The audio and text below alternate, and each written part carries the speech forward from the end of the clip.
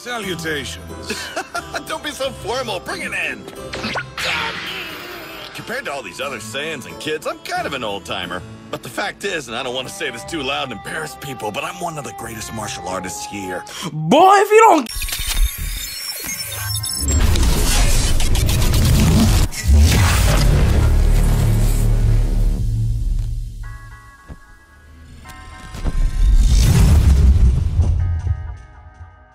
What's going on, YouTube? We're back at it again with M.J Designs and part 2 of the How to Draw in Illustrator tutorial. If you watched our first video, you know exactly how we got here. You notice that we added Whis.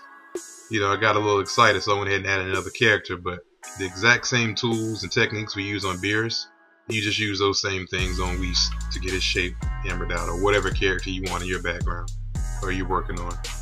So to start adding shapes, we're going to use the pencil tool. There's a lot of different ways. This is one of the more simple ones, which is the reason I'm showing it to you. So I'm gonna get the pencil tool, which is a hotkey N. Before I do that, I'm gonna draw a sphere up here. This is pretty much our representation of a light source. So this is where the light's coming from, the top right hand corner. And everything we draw is gonna be assuming that that's the light source.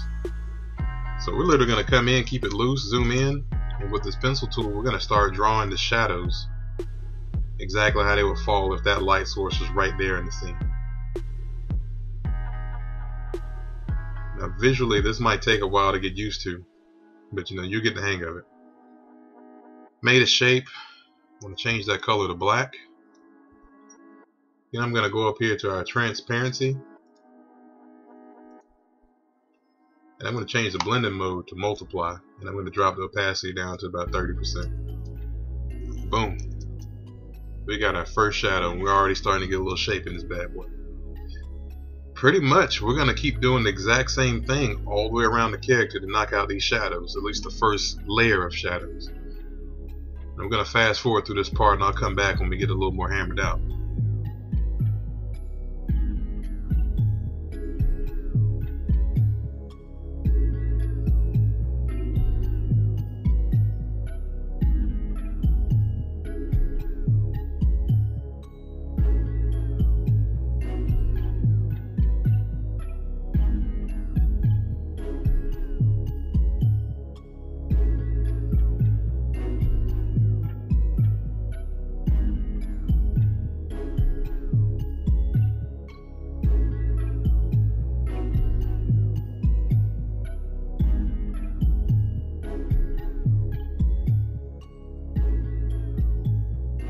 Alright, so we got the basic shadow side done right now. I'm keeping it real loose right now. I'd normally be doing a lot more detail or being a little more perfectionist about it, but I'm going to keep it loose, keep it moving. So now you want to go in, at least for me personally, my next step right now would be to go in and do another layer of shadows. A little bit darker shadows on the far back side of every contour. I'll show you what I mean by that, but follow along. I'm going to go ahead and fast forward again so we can knock this out and move on to the highlights.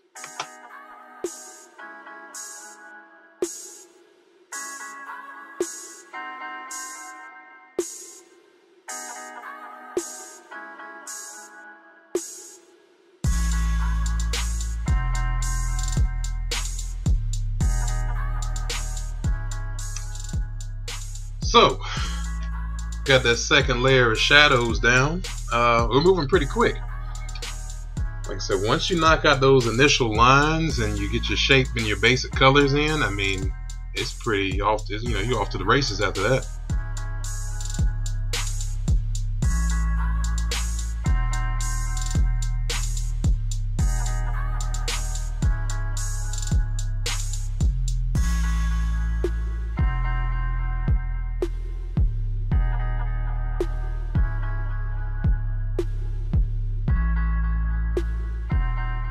Alright, we got some nice color laid down. You got your shadows, you got your highlights.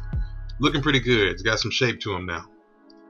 Now, one of the last things I'll do, or sometimes it's actually the first thing I do before I have my shadows and highlights, is I'll go through and I'll select my the initial color we had at last video, the solid purple, the solid colors.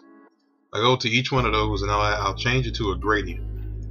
Of course, I'll plug in, let me get my colors right here. Windows, swatches, add used colors. So any colors that I'm using in this composition have been added to my swatches. So I want to go through and select all my purple, change it to a gradient. And what I'm going to do is I'm going to flip this gradient first so that the white is on the side of my light source. And this black, we're actually going to change it back to that purple we were using.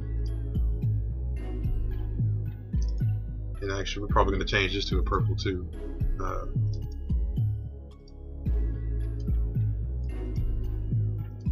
And we're just going to make this, the left hand side away from the light source, a darker purple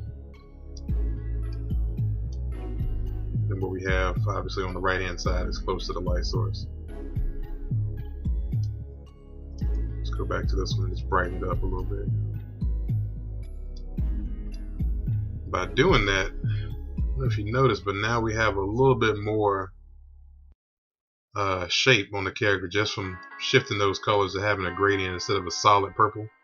We've got a light purple that fades into a slightly darker one. Let me fix this real quick, there we go. What you can do sometimes, you know, is add a third color to that gradient. Let's make that a compound shape. With everything selected, click the gradient tool over here on the left and then click and drag and tell it exactly where you want your gradient to start and end. So I'm going to start at the back of the character and point it towards the light. There we go. Go back to the gradient tool, pull that lighter purple over a little bit. And I'm going to add like a bright yellow to simulate that light source. Boom, boom, boom. Pull it in, just, you know, we don't want a whole lot, just a little bit.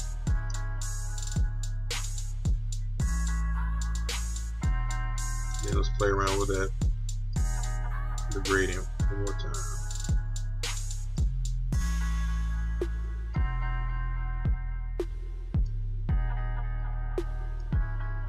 There we go.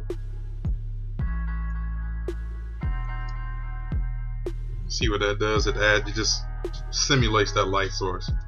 You know, I might end up going back in and taking that out. You know, who knows? But it's just, you know, a nice little tool to have in the arsenal. Well, there you have it. This concludes the Illustrator side of this particular piece. I would normally stop right here and move the whole project over to Photoshop. And that's where I do a lot of my finishing work, special effects, and that's where I get this thing print ready. But if you have any questions, comments, concerns, leave them down below. Definitely like the video, subscribe, and check back every Friday for a new release. It might be a speed painting, it might be another tutorial, who knows what it might be. But it's going to be good. Until next time, folks, peace.